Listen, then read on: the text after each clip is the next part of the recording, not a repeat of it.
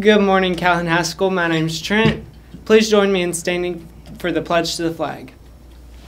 I pledge allegiance to the flag of the United States of America and to the republic for which it stands, one nation, under God, indivisible, with liberty and justice for all. Thank you. You may be seated for the moment of silence. And we don't have any student shout-outs this morning. Let's send it over to Nick and Caroline for today's announcements. Thank you, Trent. Good morning, y'all. Today is Tuesday, January 31st, and it's a black day. I'm Nick. And I'm Caroline. And we're your hosts of WCHS Morning Announcements. The Creative Writing Club is holding an art contest to find a unique yellow jacket design that will serve as the cover art for the first issue of the school literary magazine, The Book Jacket. All forms of art are accepted, but the image subject should be a creative take on our school mascot. The winning artist will be featured in an exclusive interview in the magazine itself. If you're interested, submit your work via misslittle@ccsjackets.org.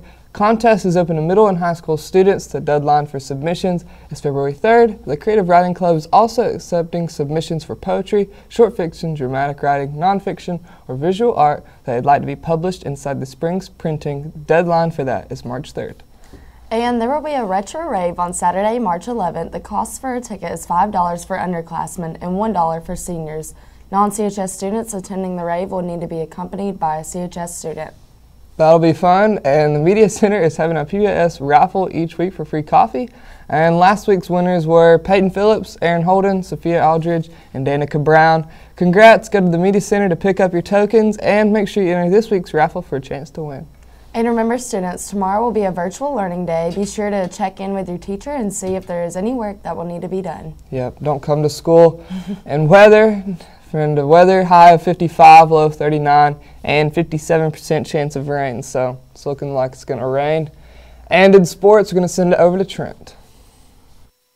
Thank you. Good luck to our divers as they start the state championship competition today. Cole Offit, Jeremiah Delaney, Blaze Burner, and Braden LaBeouf will travel to Westminster for the first part of the competition. Swimmers will compete Saturday. Good luck and go Jackets. And tonight, the boys and girls basketball team will face Cass at home at 6 and 7:30. Come out and support your fellow Jackets. And today is the last day of track conditioning workouts. Thursday will officially be the first day of practice, so attendance is mandatory moving forward unless you are still competing in a winter sport at this time. Please bring all your necessary paperwork to Coach Murray if you have not done so already. And let's send it back to them for Today in History.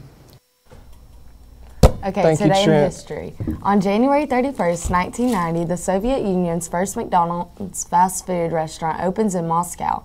Many people lined up to pay the equivalent of several days' wages of Big Macs, shakes, and French fries. Wow, that was a good Today in History.